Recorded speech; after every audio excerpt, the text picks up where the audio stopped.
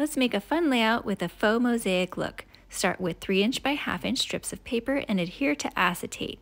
Cut into 1/2" strips. Adhere to cover a piece of white cardstock in the size of your choosing. Now let's start assembling the layout. Ink around your Cricut or die cut pieces and stamp on some of the flowers to add some visual interest.